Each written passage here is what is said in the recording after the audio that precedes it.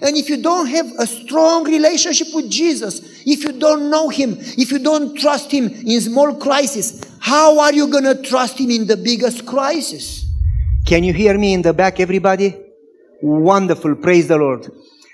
I want to thank those who have organized the event, the leaders. I want to thank the conference, the union, the division for their hospitality to allow me to come on their territory. And I want to express my joy and my privilege to be with the precious people here. People of God, the family. We are all a family, aren't we? We are going to live together in heaven. We are God's people. So before we start, let's bow our heads for a word of prayer. Let's pray together. Father in heaven, in humbleness we come in your presence.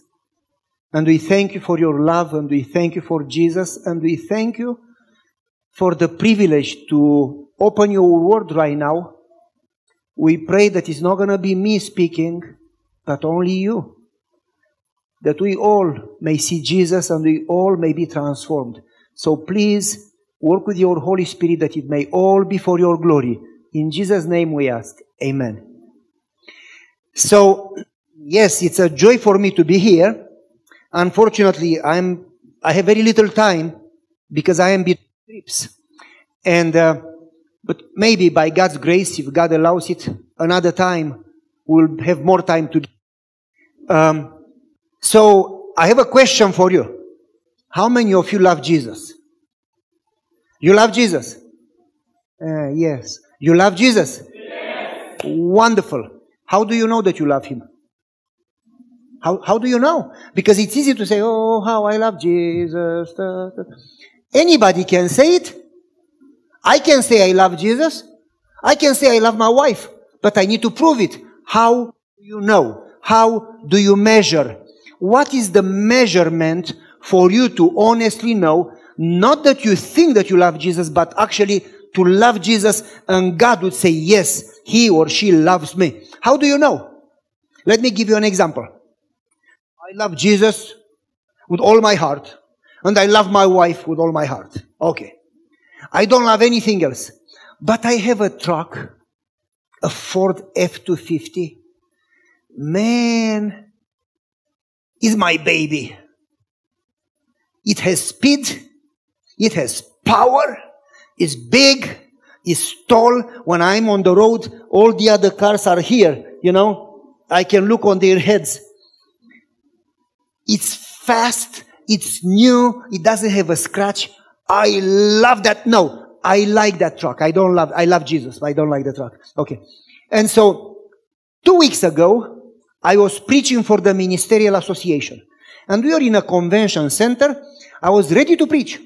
Ready to preach. I got up, had the prayer. When I opened my mouth, exactly when to say, when to start speaking, the police comes at the door. Mr. Goia, come out. I said, why? What have I done? They said, no, nothing. It's just an incident. You are involved in an accident. I said, how could I be involved in an accident if I am here? They said, no, not you, your car. I said, my car doesn't drive alone. My car is parked in the parking. In front of the convention center, there is parking with white lines, parking spots, and my car is properly parked. In fact, I like my truck so much that I never park my truck among cars because somebody may open the door and scratch my car. So I park far away and then I walk so nobody touches my car. I like my car. It's spotless, doesn't have a scratch. So the police takes me all the way to my truck. An old man got out of the hotel, out of the parking, and he didn't stop at the stop sign. He hit a car that was going 60 miles per hour. That's 100 kilometers per hour going on the highway. He hit that car in the back. That car went spinning, hit the curb, flew over the sidewalk, and hit my car. What are the odds A car hits a car who hits my car. But not 1 hour before I speak, not 1 hour after I speak, exactly in the second when I open my mouth to speak. That's Satan. He wanted to distract me. He wanted to stop me from preaching. And so I'm looking into my car, the back bent, the wheel bent. I mean, a small car hit my big truck so hard that moved my truck out of place. A lot of damage. Is going to be over $23,000 to fix the truck. A lot of damage. And I got stomach pain. I felt like going to the old man. What's wrong with you? Why don't you stop at the stop? But I just kept calm. But I turned red. Because I love that car. That's my car. And the police says, Mr. Goia, don't worry, calm down. It's going to take 2 hours. Stay here, we do a report, and then the insurance is going to fix your car. And when they said it's going to take 2 hours, it came to my mind. People are waiting for me to preach. It's Sabbath morning, 11 o'clock. I told them I will be back in 2 minutes. Satan is trying to stop me from preaching. He's trying to distract me. So I said to the police, you know what? Do your job. Do the report. I'm going to do my job. I go inside. But you need to be here. I said, trucks are going to burn in the fire when Jesus comes. I need to do my work. So I left the truck. I went inside and I preached like nothing happened. But let me ask you. Do you think I love that car? Yes or no? Honestly. Oh, yes. Whatever you are not willing to give up, that's who you worship. Wherever is your heart, that's where your treasure. Wherever is your treasure, that's where your heart is. They go together. Whatever things you love, that's what you worship. I want you to think about it. We say we love God. The Bible says love God with all your heart, all your mind, all your soul, all your strength. And love your neighbor just as you love yourself. Love God more than anything else. Love God more than anything else. If there is anything in your life that you are not willing to surrender, let me ask you, are you willing to give up your house or your job or your car or are you willing to give up everything? If I would come to you and say, give up this, are you willing to give up everything? Because if there is something that you have doubts, that you say, should I? If I give up my job, what's going to happen to me? If I give up my house, where I'm going to sleep? If there is anything that you don't give up, that's your God. That's who you worship. Paul says, I consider all things. How many things? How many things? How much means all? How much means all? I did a translation from Greek. You know how you translate the word all? Yes, all. That's how you translate it. All is all. All is not 50%. All is not 90%. All means 100% all. Paul says, I consider all garbage for the price of knowing Jesus Christ, my Savior. If there is something that you don't consider garbage, that's who you worship. That's what Satan is using to distract you from God. Anything that stresses you, that's your God. Only your relationship with God should stress you. Let me explain a little. Jesus is walking to Jerusalem. For 3 years and a half, Jesus keeps telling the disciples, I will die. I will die. I will die. 3 years and a half, again and again and again and again and again and again. And they say, Peter says, oh, God forbid. Jesus is walking to Jerusalem in last week of his life. And he says, the Son of Man is going to be killed. And you know what they say? When Jesus clearly says, we go to Jerusalem and I will die. You know what they say?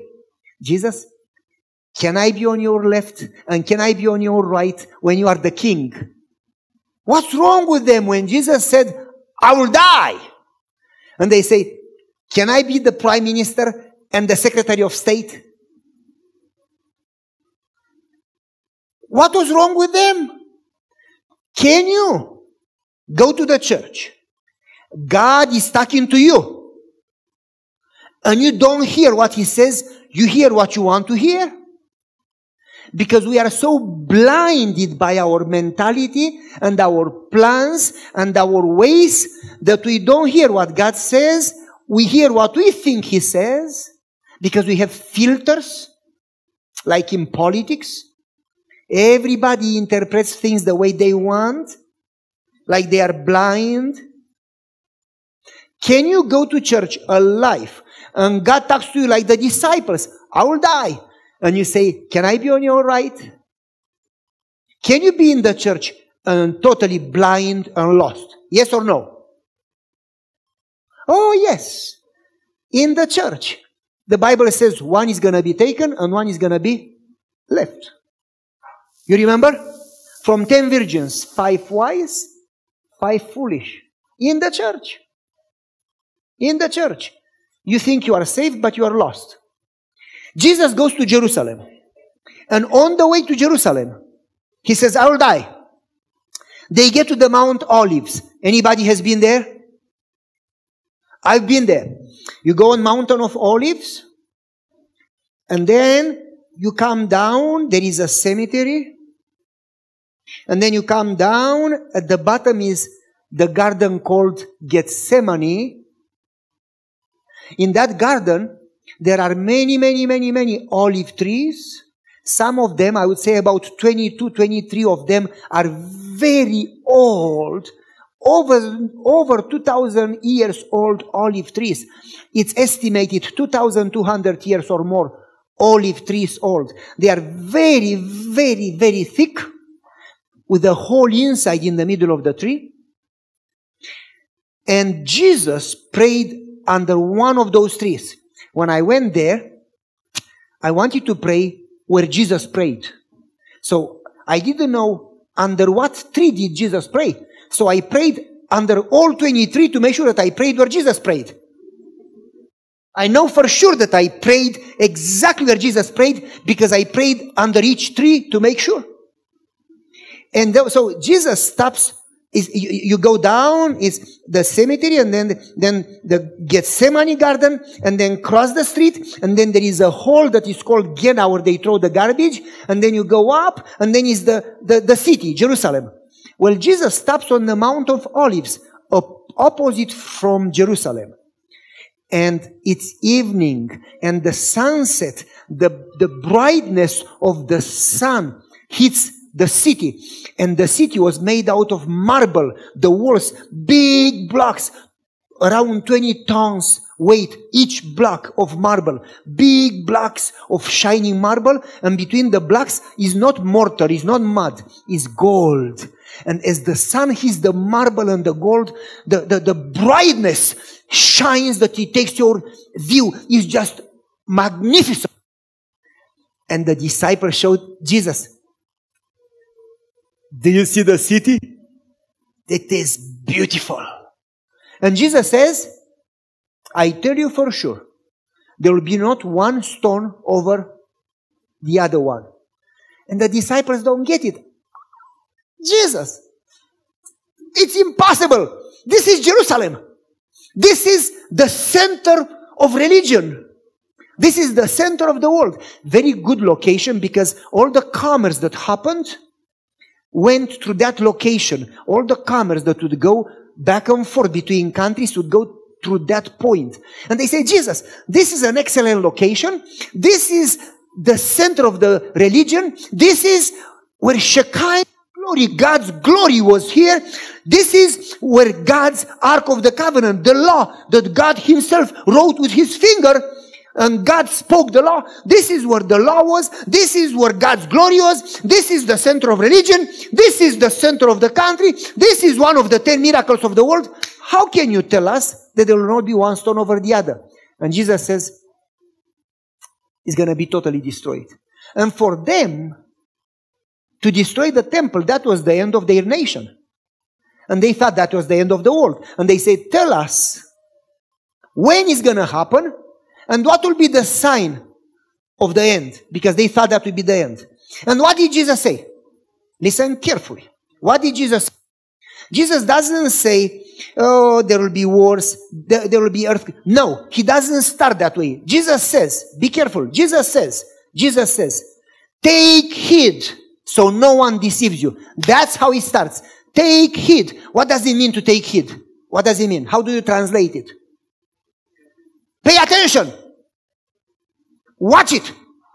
Be careful. Jesus starts with these words. Be careful so no one deceives you. Listen carefully. You don't need to tell me, hey, Pavel, come to eat. Because I go to eat before you call me. Why would you call me come and eat if I came? You don't need to wake somebody up if they are already, hey, wake up, if they don't sleep. Why would Jesus say take heed if they are paying attention? You call somebody to wake up who is sleeping. You ask somebody to be careful who is not. Jesus says, be careful so no one deceives you. And Jesus gives these signs of the end in 3 locations. Matthew 24, what is the second one? Luke 21, what is the third one? Mark 13. Repeat with me. Matthew 24 and 25. Luke 21 and Mark 13. And they all start the same. Take heed. Pay attention. Because there will be false Christs and false prophets and false doctrines. Are there false doctrines? Yes or no? Oh, yes. Even in the church, you hear people who no longer believe in the sanctuary. People who no longer believe in the Trinity. People who no longer believe in the spirit of prophecy. People who no longer believe in the inspiration of the Bible. They take the Bible and read it the way they like it. The spirit of prophecy says, study as it reads. As it is written, that's how you should. Don't twist it to match. Don't twist the Bible to match your views. Switch your views to the Bible. People who no longer believe in the Sabbath. People who know, you follow me? There are all types of doctrines. Take the Bible as it is God's word. And Jesus says, watch it. Pay attention. And then at the end of the chapter, he says, watch and pray. Watch and pray. Watch and pray. The spirit of prophecy says, listen carefully. Only those, these very words, only those who have fortified the mind through prayer and study of the word will resist in the final crisis. How many of people? How many? Only those that have fortified the mind with what? Prayer and study of the Bible, study of the word. Prayer and study. The Bible says that before Jesus comes, Elijah will come. Elijah will come. What did Elijah do? What did he do? When Elijah came, he did something. He fixed the altar. You remember? He fixed the altar. Only those that have fortified the mind with prayer and the study of the word will resist in the final crisis. Every single king that was a good king, a good leader in Israel history, he did something. Every single good king that brought reformation and brought the people back to God, he did 2 things. What did they do? Took away the idols and fixed the altar. What does it mean to take away all the idols? and to fix the altar. Jesus says, when you see the abomination of desolation in the most holy place, we are not going to go through the prophecies now, but what does he mean, abomination? Ellen White says that abomination, it's many things. But the highest, she says, the highest possible abomination that is detestable to God is idolatry. And then she says, it's not necessarily about having a gold or a stone idol that you clean and dust and put it and kiss it. But she says, anything that you love more than God, anything that distracts you from your relationship with God is an idol. Listen, is it okay to love your family? Yes or no? Yeah. You should love your family. Why do you say yes? You should love your family. But should you love your family more than God? No. Have you seen parents loving children more than God, spoiling children? Yes? Yes. I even spoil my dog. My dog, Gucci, sleeps on my pillow around my head like a crown. Anything that you love more than God, that's your idol. And then she says, anything that you are not willing to surrender and sacrifice, that's your idol. That's abomination. That's idolatry. You should love God with all your heart, all your mind, we moved to America 27 years ago. We moved to America. When we moved to America, we had nothing. We were poor. We went to America with $140 in my pocket. $140. We did have stuff in Romania. We did have a lot. But we gave everything away to poor people. We gave our furniture, we gave our car, we gave our washer, we gave our dryer, we gave our TV, we gave even our clothing. We gave everything away to poor people, and we went to America like this. Nothing. $140. And then we worked hard. And finally, when I was in Andrews, I had money to buy a car. My first car in America. And I had $2,500. So I talked to my friend, and he says, you cannot buy a car with $2,500 unless you buy a junk. You need $25,000 to buy a car. I said, well, I have is $2,500. Let's go to auction. We went to auction. And my friend says, let's buy this Toyota. I said, no, it's ugly. I found a van, a Dodge Grand Caravan, that it has TV. Now, to have a TV in the car is not a big deal today. But in 1999, to have a TV in the car was a big deal. And it had video games, and it had lights and sensors in the bumper. It was all luxury. And I said to my friend, you see that van, that Dodge? It has TV and video games and lights, and it's fancy, and it's luxury. I want that car, and it's only $2,500. And my friend says, that should be around $20,000. If it's $2,500, there is something wrong with it. Don't buy it. I said, I like the van. I'm going to buy it. And my friend says, did you pray about it? I said, I don't need to pray. I like it.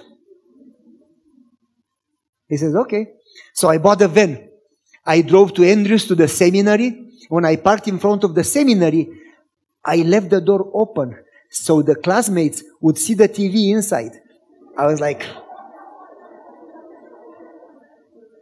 nobody looked. 2 weeks later, I was driving to school.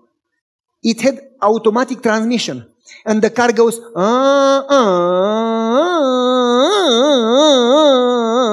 It would not switch from second to third gear. Like, you know. It would not switch. It got stuck in the second gear. And it was going, the engine like, You think it would go 100 miles per hour, and it was going only 10 miles per hour. Really slow. You could even walk by the van. And the other cars were, and me, You think that the engine would explode.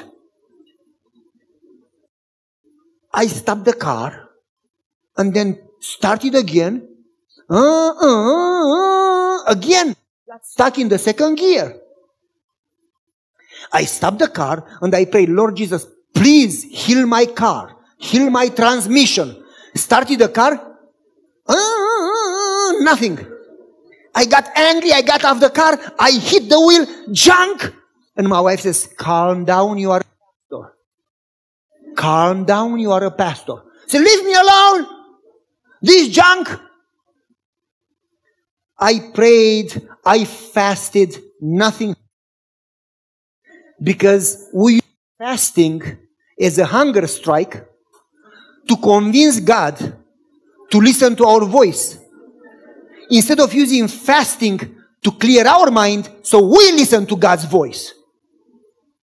Nothing happened. So I went to the cemetery, to the junkyard, and I purchased a second-hand transmission, paid $450 for it, and then I paid a mechanic that was one of my elders, another $500, altogether $950, replaced the transmission. I drove it 2-3 weeks, and it broke again. It got stuck in the second gear. I hated the car. Why in the world I wanted a car with TV? I paid again another $450. I got again another transmission. I paid another $500 labor to install it. I drove the car, it broke again. Oh, it got me gray hair. I hated that car from the bottom of my heart. I went again to the junkyard. I bought another transmission. I paid another $500 labor. I installed it. I said, I'm no longer going to drive the car. I'm going to sell it. Let somebody else have it. I put the car I put it in front of the Walmart, in front of the grocery shopping center, in front of the mall. I put it in the market. Nobody called me. I put a paper in the windshield. Luxury car with TV inside. Nobody called. I put it on Craigslist. I put it on Amazon. I put it on eBay. Nobody called. I asked $5,000 because I wanted to recover the money that I spent. Nobody called. I dropped the price from $5,000 to $4,500. Nobody called. I dropped the price from $4,500 to $4,000. Nobody called. I got tired. I prayed, Lord Jesus, please help me sell the junk. Nobody called. I said, I'm going to drive it until it breaks and I throw it away. I drove to church and I gave a sermon. And I said, you should love God more than anything. And whatever you don't give up, that's what you worship. Whatever you are not willing to surrender. If there is something in your life that you are not willing to surrender, that you are not willing to sacrifice, that's what you love more than God. Because if you love God more, you would have no problem to sacrifice everything. And then, after I gave the sermon, I got in my van, I said, Lord, please help me sell the car. Please help me sell the car. Please help me sell the car. Please, please, please. And God spoke in my mind. Do you love me? Yes. More than anything. Yes. Give me the car. Come on. You are God. You fly. You don't need a car. And God said, give me the car. I said, Jesus, I can give it to you because this is not Mercedes. This is a junk, but you don't need it. If I give you the car, what do I drive? And God said, do you love me more than anything? Yes. And God spoke in my mind. It's easy to say you love me, but prove it. Give me the car. I said, okay, how much do you pay for it? Because I need money to buy another car. I am a student. I am poor. And God said to me, who takes care of you? Who gives you health? Who gives you a job? Who wakes you up every day? Didn't I promise you, seek first the kingdom of God and His righteousness? The other things, I promise, God says, I promise, and God doesn't lie. I promise, the other things will be provided. If I take care of the flowers, don't you think that I love you and I will take care of you? Give me the car. If you don't give me the car, God said, you don't love me. So I said, okay, Lord. It was like when you go to the dentist, like pulling teeth. It was really hard to say it. I said, okay, Lord, I have hard time to say it, but you can have the car. I give you the car. As soon as I said, okay, Lord, you can have the car, my telephone started to ring. It was one of my church members. She is a nurse. She says, Pastor, do you still have that car? I said, what car? The van. I said, yes. I want to buy it. I said, I'm not going to sell it to you, because if I sell it to you, you would hate me, never come back to church. I'm going to sell it to a stranger. She says, no. I know it's a junk, because my brother is the mechanic who installed the transmission. I know it's a junk. But when you preach that we need to love Jesus more than anything and sacrifice everything, I prayed, I said, Lord, I love you and I want to sacrifice something, and all I have is $2,000. I don't have anything else.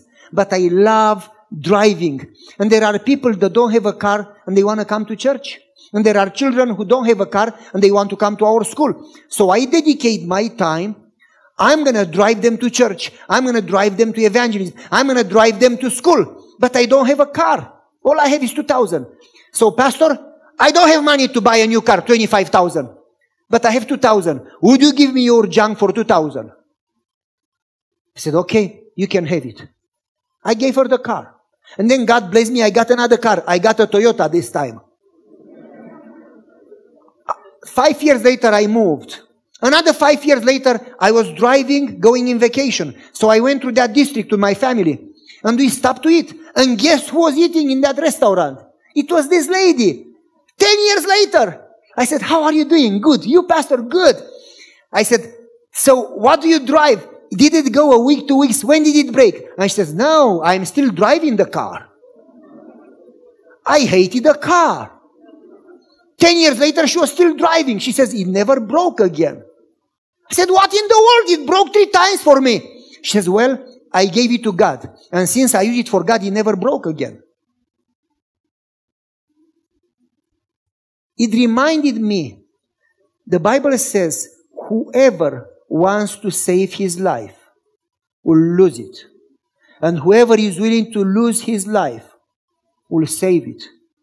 Whatever you give God is blessed, multiplied, preserved. Whatever you keep is cursed. And God says, do you love me? Think about this. Jesus, that is God. Jesus, that has no beginning and no end. Jesus, that is the Creator, is the one who said, let there be light, and there was light. Is the one who split the sea. Is the one that angels cover themselves and they sing, holy, holy, holy is the Lord God Almighty.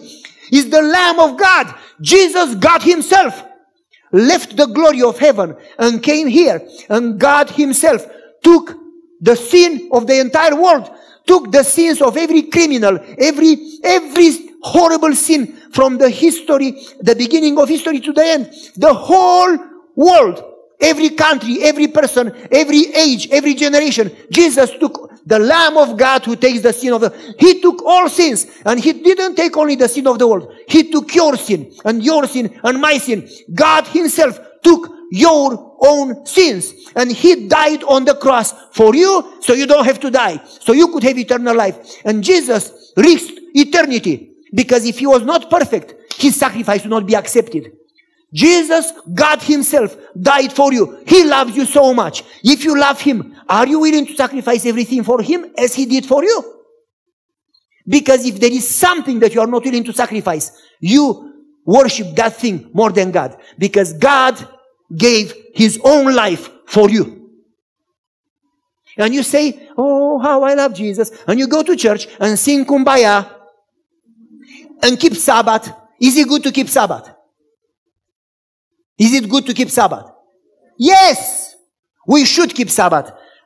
God says so. The Bible says so.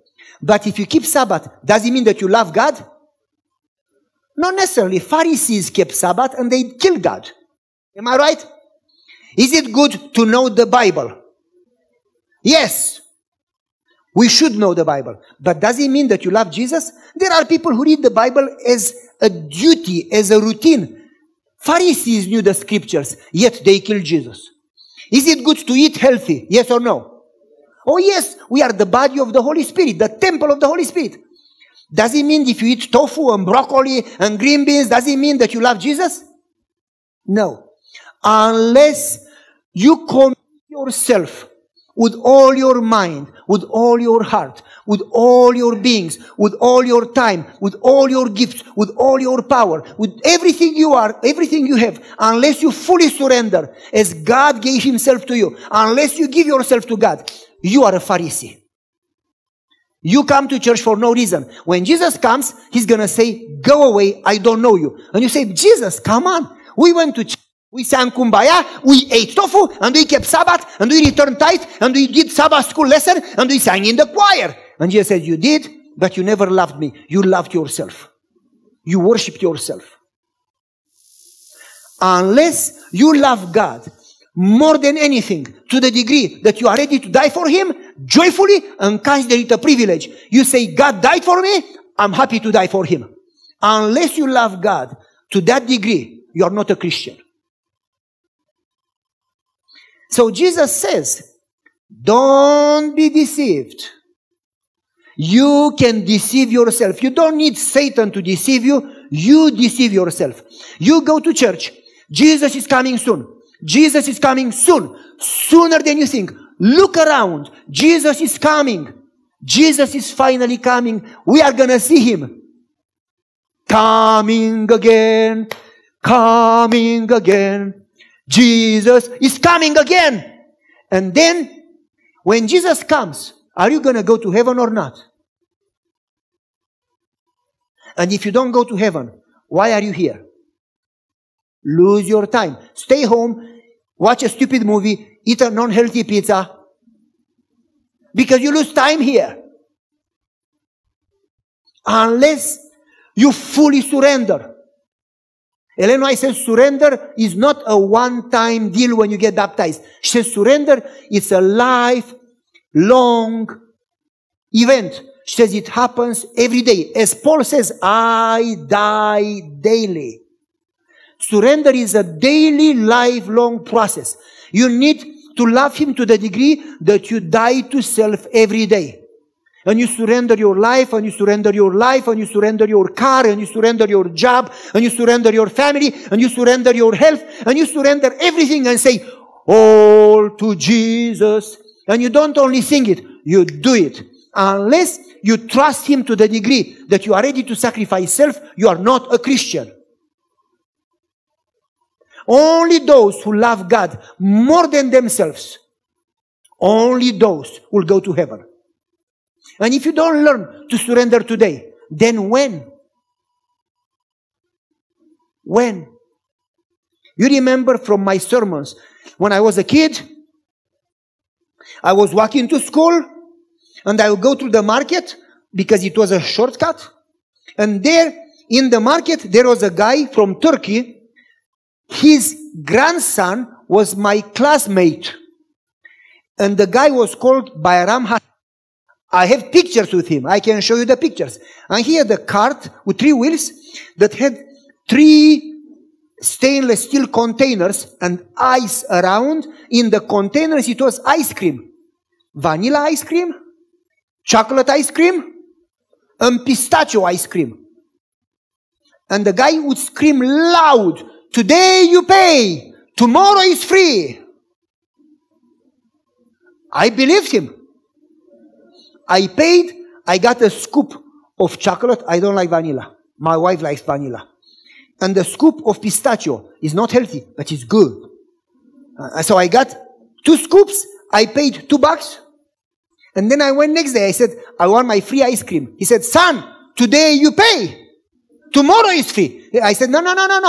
I came yesterday, that was today. And now I came today, that is tomorrow. So give me my free ice cream. He said, no. Today is not tomorrow. Today is today. And today you pay. I paid again. I came next day. I said, hey, I came tomorrow. Give me my free ice cream. He said, no, you came today again. And today you pay.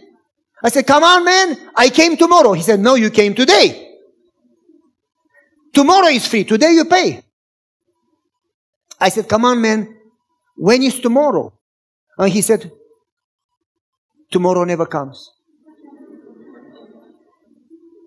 Why do you think that you are going to surrender tomorrow, that you are going to prepare tomorrow? Jesus says, quoting Daniel, Jesus says there will be a crisis in Matthew 4, there will be a crisis like never in the earth history. This earth has had many crises, many wars, many catastrophes. This crisis that comes is going to be bigger than anything before.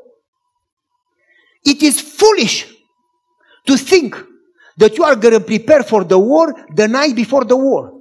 It is foolish to think that you are going to prepare for the Olympics the night before the Olympics. Why do you think that you are going to prepare for the greatest crisis in history the night before? If you don't prepare today, if you don't surrender today, if you don't pray and study today, you will not prepare then. It's going to be too late. Elijah fixed the altar. Before Jesus comes, Elijah is going to come. Jesus says, watch and pray. People who prepare for the second coming are the people who are going to watch, pay attention, pray, study the word. They are going to stand on the Bible. If you don't stand on the Bible, you are going to be blown left and right by different winds and doctrines and theories. But if you pray and study the word, you are going to stand solid. I hear people, oh, Pastor, I do pray. And I ask them, how long do you pray? Oh, I don't know. That means you don't pray. It's like when I say, I do fast. How long do you fast? I don't know. That means you don't fast. If you fast 2 minutes, you don't know. If you fast 5 days, you know. If you pray 2 minutes, you don't know. If you pray 3 hours, trust me, you know. People who don't put their heart, they do it as duty. They do it as routine. Fix the altar. I've seen in so many years of ministry, over 30 years, many people divorced. I always ask them, are you praying together? And they say, yeah. When? Before we eat? Say, no. Do you spend time having a family altar where you pray and study together? Oh, Pastor, we don't have time. And they call me, Pastor, my kids left the church. Would you pray for my kids? Did you have the family altar? Oh, Pastor, we don't have time. No wonder your kids are in the world. I've never seen husband and wife who pray together divorced. Only those that pray alone, I've seen them divorced. Fix the altar. Time for quality prayer. Time for quality study of the Bible. So this way, you are prepared for the crisis and you will not be deceived. Jesus says that there will be a crisis like never before. And Jesus says, take heed, pay attention, so nobody deceives you. Because there will be false doctrines, false theories, false this and false Christ and false prophets and false... And then Jesus says, there will be wars and rumors of wars. There will be catastrophes, earthquakes, pandemics, economical collapse, political turmoil, war in Ukraine, he didn't say that, war in Israel, economical tragedies, there will be this and that. And then Jesus says, that's not the end. Because people say, oh, this is the end, war in Israel. That's not the end.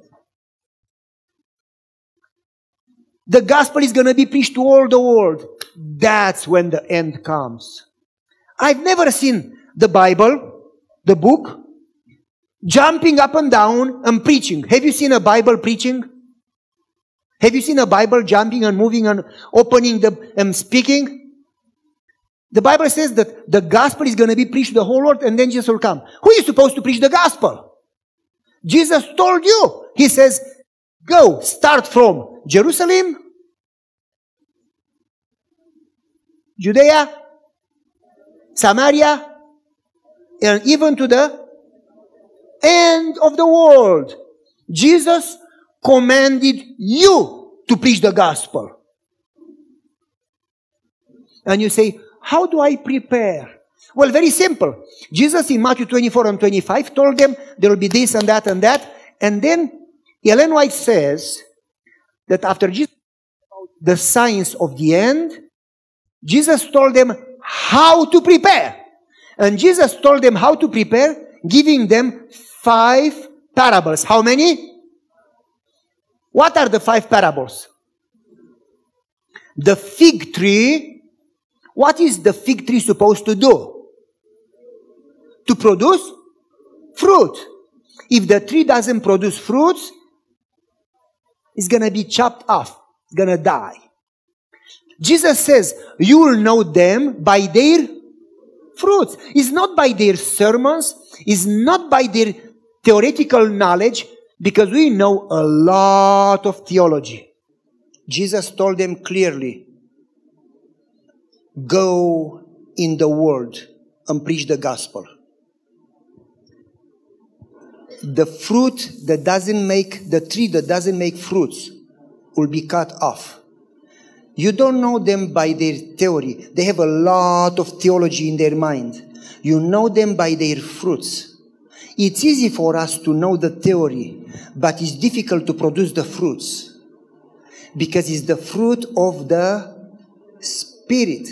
And you cannot produce the fruit of the Spirit unless you have the Spirit, because it's not your fruit, it's the fruit of the Spirit. You understand? It's like if you are an apple tree, you cannot make bananas, you make apples. And you can try really hard to make bananas, you still make apples. To make the fruit of the Spirit, you need to have the Spirit, and the Spirit in you will produce the fruit of the Spirit. And then Jesus talks about not only the fig tree. The second parable, Jesus talks about the unfaithful servant. Jesus says, the master talked to the servant and said, I'm going to a faraway country. I will be back. Until I come, feed my people.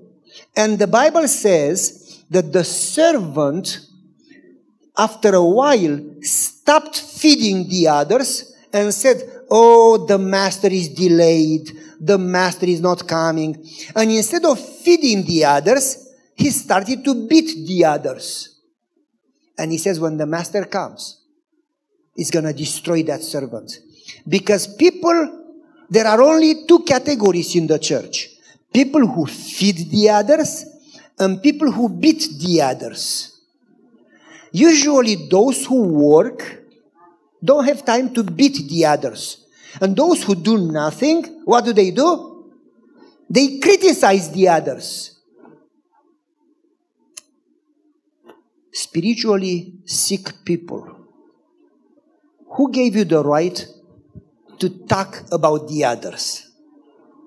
Jesus is coming soon. Take care of yourself. Make sure that you are okay. Because with the measure you judge, with that measure you will be judged. Judge not, and you will not be judged. Because God is the judge, and He doesn't need your help.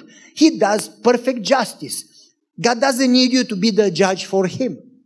But I see people sometimes, I'm not going to tell you, in many countries, in many places, they just love gossiping. It's like honey. They live with it. They love it to talk about others. Spiritually sick people, search your own heart. Make sure that you are okay, because Jesus is coming. And you want to be ready. But the servant that stops serving starts abusing the others, criticizing the others, beating the others, doing nothing. God called the servant to serve. Do your job. Serve. The third parable, first one was the fig tree, second one was the unfaithful servant. Third one, the 10 virgins. What they were supposed to have? What is the oil? Okay. Why? Why oil? What was the reason to have oil? Just because, oh, I would like to have some oil. What was the reason, the purpose to have oil, to have the Holy Spirit? So their lamps would burn. They would be a light, because Jesus says, you are the light of the... And he says, don't hide your light. Let it shine. This little light of mine, I'm going to let it shine. This little light of mine, I'm going to let it shine, let it shine, let it shine, let it shine. Okay? You are supposed to light. You are supposed to be a light. You are the light of the world. The virgins says in parables, in the book called Christ Object Lesson, page 411, it says, the virgins are supposed to light the way from the entrance in the city to every intersection to the wedding hall. So nobody who wants to go to the wedding would get lost in darkness. They are supposed to light the way so people can clearly see how to go to the wedding. God called you to light the way so nobody around you will be lost. God says, Son of man, I put you as the watchman over the others. If you tell them and they don't listen, their blood is going to be required from their hands. But if you don't tell them, their blood is going to be required from your hands. And then I says, God makes us responsible for our families, for our friends, for our neighbors, for our co-workers. How many of you pray for the neighbors? We don't even sometimes know the name of the neighbors. But God says, if you love me, you love your neighbor. If you say that you love me and you don't love your neighbor, you are a liar, says in what book? 1 John chapter 4. If you say that you love God and you don't love your neighbor, you are a liar. It's easy to say you love God, but prove it. Love your neighbor. You follow me? The virgins are supposed to be a light for the neighbors. Ellen White says, not everybody can go to a foreign country as a missionary, but everybody is called to be a missionary in his neighborhood. She says God is going to make us responsible for those precious people. God loves them. Jesus died for them. They are God's children. God loves them as much as He loves you. He cares for His children. If you don't love them, you are not a Christian. How do you prepare for the second coming? Be a light. Next parable. What is the next one? The talents. God gave one talent, gave one 2 talents, gave one 5 talents. What are you supposed to do with the gifts, the talents that God has given you? What are you supposed to do? Use them, don't bury them. Use them for God. And if you do that, God is going to bless them and multiply them. If not, you are going to lose them. And the last parable, it says there that God divided, when Jesus comes, He's going to divide people in 2 groups. The sheep on the right hand and the goats on the left hand. And He's going to say to the goats, oh, you evil people, worshippers, you didn't come to church. Is He going to say that? No. He says, I was in prison. Well, Jesus never went to prison.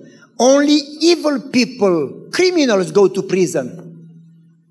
And Jesus says, I was naked. Have you seen Jesus naked? I was thirsty. I was hungry. I was homeless. And they say, Jesus, we have never seen you in prison. And Jesus says, every time you did it for them, you did it to me. Jesus identifies Himself with those people. That means that Jesus cares for those people. Jesus loves those people. He died for them. They are His precious children. And if you don't love them, you may go to church and sing Kumbaya. You don't love Jesus. So how do you prepare for the second coming? Do you understand? The parables tell you how to prepare. The Spirit of prophecy says clearly, all those who serve God will be those that are ready. And then she says, the more we serve others, the more we become like Jesus, who came to serve. The more we serve others, the stronger we become. The more we grow more and more to be like Jesus, because heaven is based on service. How many people do you serve? I go to church to get a blessing. You'll never get a blessing. You need to go to church to be a blessing, and then you get a blessing. Because the only blessing is when you bless others. It's a greater blessing to give than to receive. Ellen White says 6 testimonies. Testimony volume 6. She says, nobody prays right seeking a blessing for self. God will give you blessings only to the degree that you bless others. Listen, folks. Spend time in prayer. Spend time in study. Spend time reaching your neighbors. That's how you prepare for the final crisis. Do that today. Don't wait for tomorrow. Do that tomorrow. Do that Saturday. Do that Sunday. Do that Monday, Tuesday, every day. And when the crisis comes, you are ready. Well, Pastor, when I'm going to see the final crisis, then I prepare. Look around. The final crisis have been around for a while. You understand? The Bible says that the final crisis will be like the pregnancy contractions, the pregnancy pains. You remember? I've never been pregnant, but my wife has been pregnant. And I remember when she gave birth to our first son, we were in Bucharest. And my wife says, oops, I felt something moving. I said, you ate too much green beans. She says, no. There was something that got like that in my tummy. 4 hours later, she says, oops, again. 4 hours later, oops, again. And then 3 hours later, she says, oh, and now it's stronger. And then 2 hours later, and then 1 hour, and then half an hour, and then 15 minutes. And it came more frequent. It intensified in frequency, and it came longer. First pain was just 1 second. Second pain was 5 seconds. Third pain was 1 minute. Fourth pain was 10 minutes. It intensified in length. First pain was just a little. Second pain bigger. The last pain was extremely painful. Ah! It intensifies in intensity, in frequency, in length, in intensity. The same Jesus says with the final crisis. 1 earthquake every 50 years, and then 1 earthquake every 10 years, and then 1 earthquake every year, and then 1 earthquake every day, and then 300 a day, and then 300 a minute, and then it's going to intensify more worse and more. And Ellen White says the final events, when they start, they are going to be in rapid succession. It's going to become crazy, worse, and economic crisis, and a political crisis, and catastrophes, and pandemics, and people say, hopefully it's going to get better. It's not going to get better. The Bible says it's going to get worse. Worse. More and more and more and more, to the degree that people are going to lose their mind. And if you don't have a strong relationship with Jesus, if you don't know Him, if you don't trust Him in small crises, how are you going to trust Him in the biggest crisis? If you don't learn to walk with Him today, how are you going to walk with Him then? Preparation starts today. The Bible says, today, if you hear His voice, do not harden your hearts. Ellen White says, every time the Holy Spirit talks to you and you procrastinate, she says, you harden your heart and become insensitive to the voice of the Holy Spirit. The Bible says, don't procrastinate. God is talking to you. God loves you and He wants you to prepare because He wants you to be saved. The Bible says today is the day of salvation. Today, if you hear His voice, choose you today. It never says tomorrow. Why pray and study? Because our minds are created in a way that whatever you spend time with, whatever you dwell upon, whatever you focus on, whatever you read or watch and talk and think, that's who you become. The more you spend time with something, the more you become that way. If you spend time with politics, you are going to be on fire for politics. If you spend time with music or sports, you are going to be more and more into sports. But if you spend time with Jesus, you are going to change. The Bible says from glory to glory by beholding. The more your mind dwells on Him, the more you become like Him. Spiritual prophecy says, at the foot of the cross, as you reflect on His love and His sacrifice, you are transformed more and more into His image. You understand Him more, you love Him more, you trust Him more, you become more like Him. Spend time in prayer today. Spend time in study of the Word today. Go to your neighbor today. Say, neighbor, I made bread today. I'm going to give you half of the bread and I want to pray for you. Let me pray for you. Reach your neighbor because God is going to make you responsible because God loves these people. Do you understand how you prepare? Let me finish with a story that you probably know. When we moved to Maryland, I wanted to plant a garden. I love gardening. When I go in the garden, you think I'm crazy. I speak to my tomatoes. They never speak back to me, but that's okay. I speak to my tomatoes. But when we moved to Maryland, we were on the mountain. It was solid rock. There was no way to plant a garden in the stone. It was not little stones. It was solid rock block. So what to do? I went to a Mennonite farm and brought 11 trailers of manure and put like 12 inches, that's around 30 centimeters of compost, manure. And then I planted my garden in manure. But it was so rich that my tomatoes grew big, 10 feet tall tomatoes with 50, 60 tomatoes per plant, each plant, and 2 pounds, big tomatoes, 2 pounds, 1 tomato.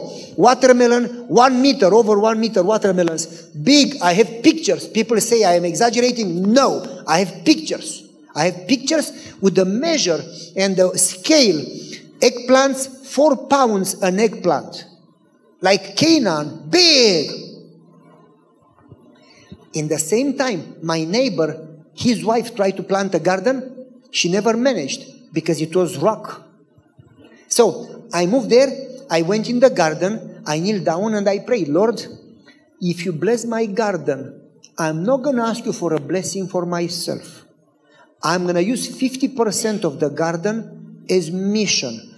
I'm going to go from neighbor to neighbor, give them tomatoes, give them cucumbers, give them peppers, give them okra, give them watermelons, give them cantaloupes, and give them books and pray for them. And God bless my garden. So I went to the next neighbor, knocked in the door. Man, a guy with a long beard came at the door with a shotgun. He came with a gun. Who are you and what do you want? I said, I'm the next door neighbor. I just moved here. What do you want? I came to give you tomatoes. Oh, you are a good guy. Yes. I want to pray for you. I don't go to church. I said, did I ask you to go to church? I just want to pray for you. I never pray. Did I ask you to pray? Tell me what to pray for. Well, my wife and I don't have children. We have been trying for many years. I said, call your wife. He called her. I put my hands around her shoulder. I said, Lord Jesus, they are your precious children that Jesus died for. Would you please give them a baby? So when they know how much they love their baby, they would understand how much you love them, because they are your babies. And through the babies, they are going to understand your love for them. Thank you, Jesus. By the way, next year, they had a baby. Next day, I went across the street on the right side. I knock in the door. A guy comes out. He says, I know who you are. You came to give me tomatoes and to pray for me. I said, yes. He says, I know everything. I mow the grass for every neighbor, and they tell me everything. And I like to ask questions because I like to know everything. And that guy talked for 40 minutes continually without breathing. Like, I mean, he talked even more than I talk. That guy talked. I was praying in my mind, Lord Jesus, please help him stop. I need to go home. And then he said, okay, I know you want to go. Pray for me. Finally. So I said, what do you want me to pray for? Well, my wife has 3 terminal cancers. Cancer in her lungs, cancer in her breast, cancer in her... I said, okay. So I prayed for them. By the way, she's still alive. And then next day, I went to the other neighbor across the street in the left side. And he said, well, Pastor, I lost my wife to cancer. I lost my daughter to cancer. And my son had a car accident. He is paralyzed.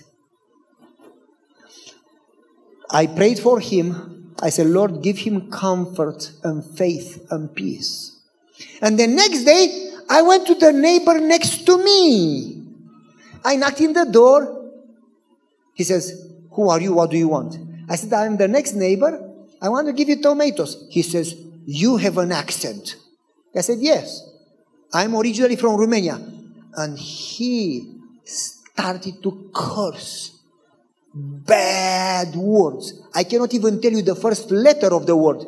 He said, you immigrants, we hate you. You better die. Go back to your country. We hate you. And he was cursing and cursing and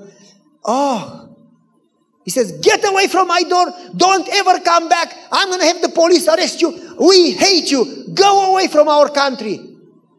Whoa. I went back home. I told my wife, we live next to Satan. And she said, well, God put you here to save them. I said, you cannot save Satan. She says, God put you here for them. God loves them too. And I said, God loves them and that's enough. I don't have to love them. And my wife says, well, maybe God put them here for you because you need to repent. Because the Bible doesn't say love those who love you. The Bible says love those who... And she says, you will not be ready for second coming unless you love them. Because if you don't love your enemies, you are not like Jesus. I said, honey, stop preaching to me. I am the pastor. I said, if you want, you love them. She said, okay, but you need to get out of ministry. I didn't like my wife anymore. And then my wife says, how can you go to church and keep Sabbath and sing Kumbaya and preach if you are unable to love your neighbor and pray for your neighbor? Why do you even go to church? Why do you pray? Why do you study the Bible? And I put my head down. I knew that she was right. And she said to me, pray for them. I said, okay, Lord Jesus, please change these evil people so they leave me alone. And my wife says, that's not the way you pray. You just prayed for you. You need to pray for them. I said, okay, Lord Jesus, save them. She says, that's not the way you pray for them. I said, what do you want me to say? And she says, if you want to be like Jesus, you need to say, Jesus, take my life and save them. Because Jesus was willing to give his life to save them. If you want to be like Jesus, you need to be willing to sacrifice yourself to save others. I said, honey, I cannot pray that prayer. What if God would answer it? Yeah. Why would I say, take my life? What if you would answer it, you know? And she says, then you don't love Jesus? But I do love Jesus. No, because you don't love your neighbor the way Jesus loves your neighbor. And if you don't love your neighbor, you don't love Jesus. You are not a pastor. You are not a Christian. Go home. I said, I am home. And then I thought about what my wife said. And I went in my bedroom. And I prayed the most difficult prayer of my life. I prayed it with fear. I was afraid that God would answer it. I said, Lord, I hope you don't answer it. But I'm going to say it. I'm willing to sacrifice myself if that would take to save my neighbor. And when I prayed that prayer, I finally had peace in my heart. 5 days later, I heard noise in my backyard. I went out to see what's happening. The neighbor's dogs crossed the property and they were playing with my dogs. Well, that neighbor, 6 months, gave us terrible time. He called the police, he called the Humane Society, he called... Every day he did something against us. Now his dogs were on my property. So I went there and I played with them and I gave them food. And then I looked to the right, to the left, and see my neighbor watching. Open mouth. So I said to the dogs, let's puppy, let's go home, let's go home. I took the dogs to him. And I said, come over. He says, no. I said, come over. Why? Did my dogs do any damage and you want me to pay? I said, no. Did my dogs poop and you want me to clean? He said, no. Why should I come? Come over. No. Come a little, 1 minute. No. Come a little, I want to show you something. He said, okay. And he followed me, looking left and right, skeptical, suspicious. I took him to the garden. I showed him the garden. He says, whoa, big tomatoes. I said, yep. I gave him a basket. I said, help yourself. He took 2 tomatoes and he left. I said, no, come back. He says, you want me to pay? No. And I put tomatoes and I put cucumbers and I put peppers and I put eggplants and I gave him a watermelon and I gave him a cantaloupe and I gave him, you know, until I filled the basket. He could not even carry it. He says, oh, you gave me so much. He says, can I call my wife? She tried to plant a garden and she never managed. I want to show her the garden. Can I call her? I said, you ask me if you can call your wife? It's your wife. Why do you ask me, you know? He put the basket down. He says, honey, come over. She says, where? To the neighbor. She says, what neighbor? He says, you know. He didn't say the immigrants. He said, you know. And she says, the immigrants? He said, yes. She says, is it safe? Is it safe? He says, yes. She says, should I take our son? They have a tall son that is in the military academy. Should I take our son for protection? He said, no need. She came over. I took her to the garden. I showed her the garden. She says, whoa, big garden. What have you done? I said, I prayed over it. I said, help yourself. And I gave her a basket and filled the basket. And she put the basket down and she broke. She started to cry. She was sobbing. And she said, we hate you and we curse you and you give us tomatoes? I said, no, you don't hate me. You just don't know me. But I want us to be good neighbors. I want us to have a good relationship. So I am praying for you. She said, you pray for us, we curse you. I said, well, I am praying for you. And she started, and she was crying and crying. And she said, I've been sick all my life. I cannot sleep. I take pills and I cannot sleep. And then I get angry and argue with my husband and argue with the neighbors. And we have no peace and no joy because I am sick. I said, come here. I put my hands around them. I said, Lord Jesus, these are your children that you died for. Please help her sleep tonight like a baby. Give her sleep so she knows that you love her. And she shook her head and she said, you are such a patient person. I said, you better talk to my wife. And then she said, God put you here for us. God put you there because He loves your neighbor. Do you love your neighbor? Do you know them? Do you give them tomatoes or whatever, cookies or whatever, and say, let me pray for you? Do you? Because that's how you prepare. Because Jesus commanded you. He didn't give you a suggestion. Maybe if you have time, go in the world. It was a command. Start from where you live and go in the next neighbor and next neighbor and next town and next town, to the end of the world. And if you do that, He promised, I will be with you. It's a command.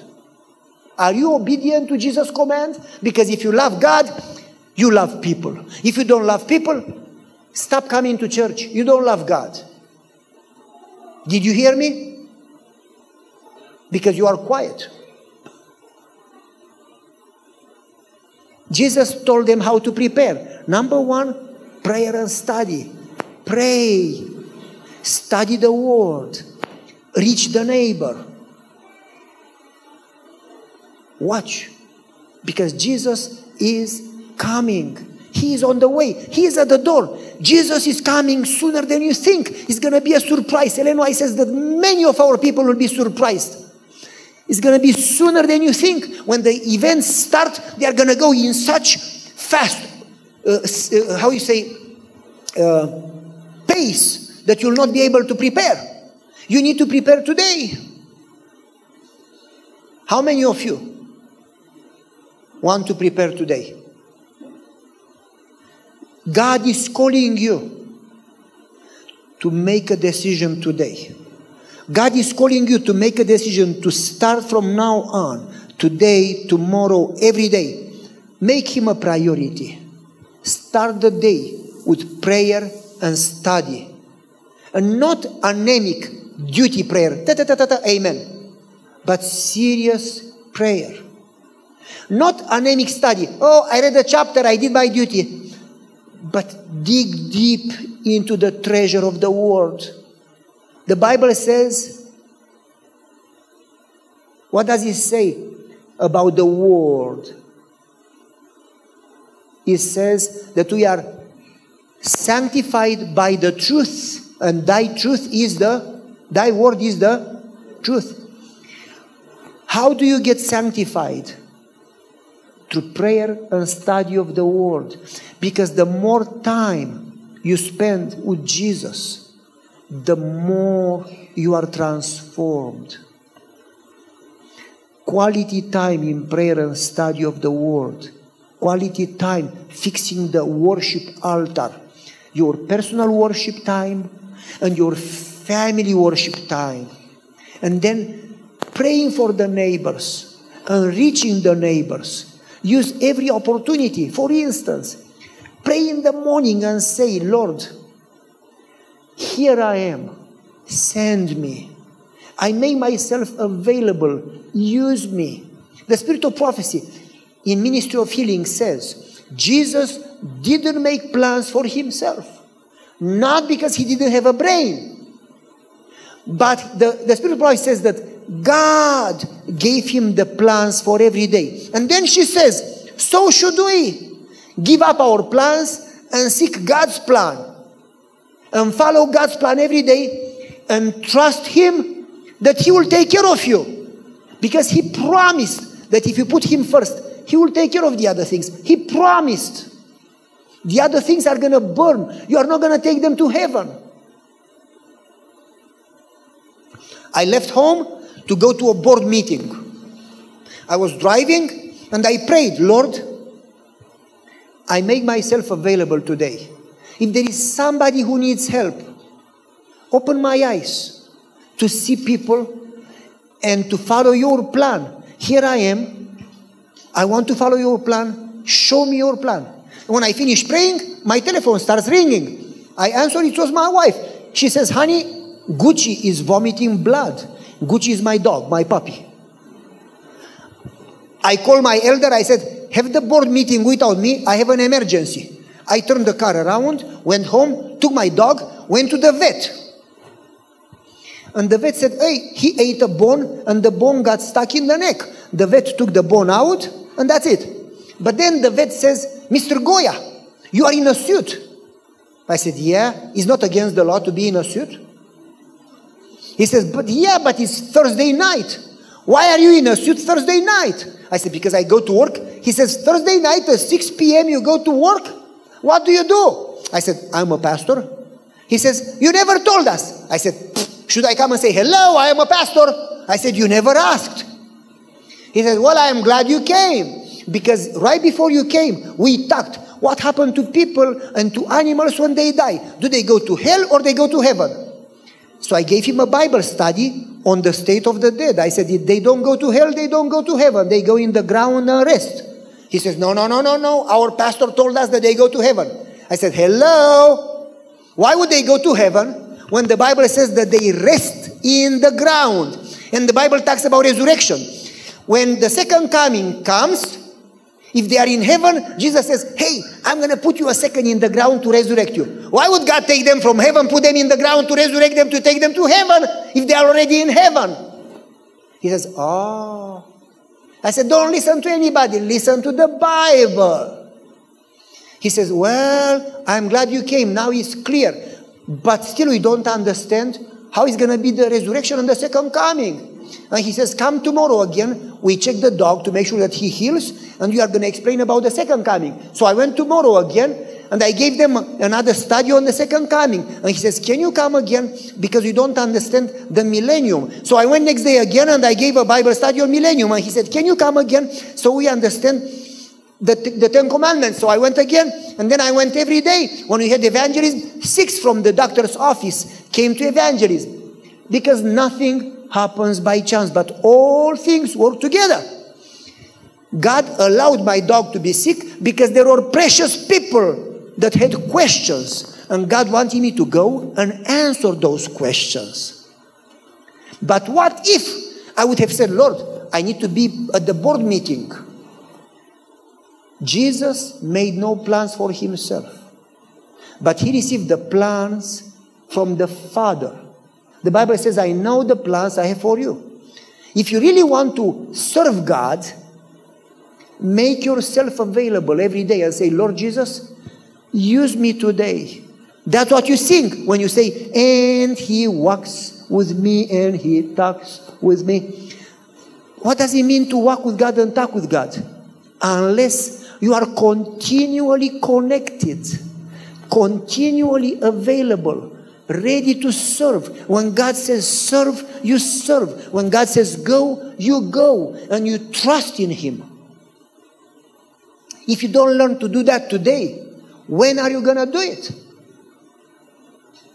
God is calling you today to make a decision. Jesus is coming soon. He wants you to be ready. Start the day with study and prayer. Quality prayer, quality study of the Bible. And then use every opportunity God gives you to reach people who don't know Jesus, to help people in need, to be a light, to be a blessing, to be salt. Amen?